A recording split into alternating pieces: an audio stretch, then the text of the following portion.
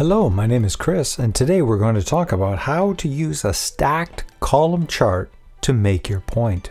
Imagine that you are the manager of Beach Burgers, a small hamburger joint that serves burgers to people at a local public beach. The summer is done, and now it's time to see how well Beach Burgers did this year. The first thing to do is write the title on the top of the chart. How about Beach Burgers sales figures for summer 2021? It's concise and informative. It tells people exactly what kind of information they will find in the chart. To help calculate the sales figures, you ask Sunset Accounting Services to provide the numbers for June, July, and August. At the bottom of the chart, you should write Sunset Accounting Services as the source of the data.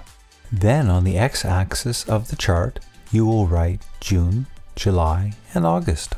According to Sunset Accounting Services, Beach Burgers had $20,000 worth of sales in June, $30,000 in July, and $45,000 in August. So the scale on the y-axis will start at $0 and continue to $50,000 in intervals of $10,000.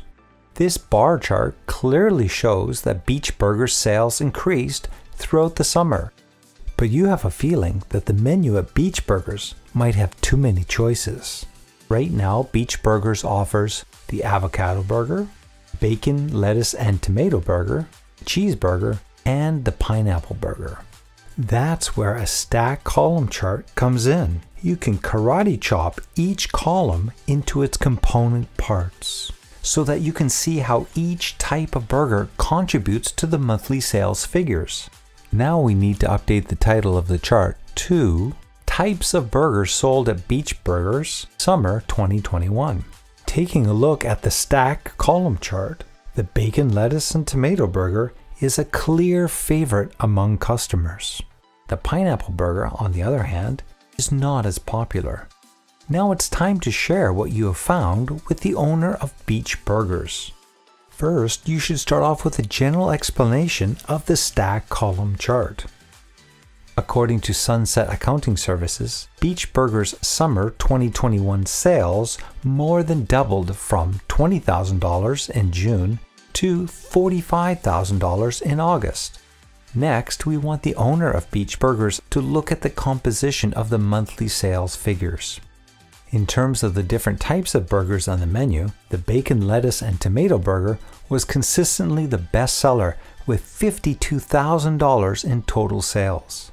In contrast, the demand for the pineapple burger was uneven, with sales dropping to $1,000 in June. Then we want to close with a recommendation of what action should be taken based upon the data. Considering the lackluster sales of the pineapple burger, it might make sense to remove it from the menu. Doing so might lead to increased profits for Beach Burgers because it not only decreases the number of ingredients needed to be purchased and stored, but it also reduces food waste costs when unused ingredients spoil. Now the owner of Beach Burgers can make a more informed decision about next year's menu. In summary, a stack column chart is perfect for a composition analysis that shows the relationship between a total value and its component parts. In the case of Beach Burgers, the relationship of interest is between the monthly sales figures and the different types of burgers sold.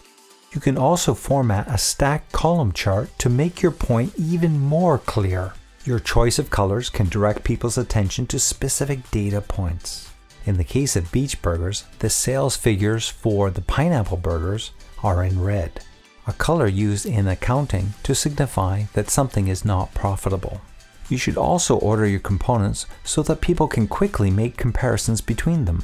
For example, the bacon, lettuce, and tomato burger is at the bottom of each stacked bar, creating a baseline for all the other burgers that Beach Burgers sells. Hopefully all this talk about hamburgers has not made you too hungry. But thanks for your time, and I look forward to talking about another way to visualize data so that you can make your point.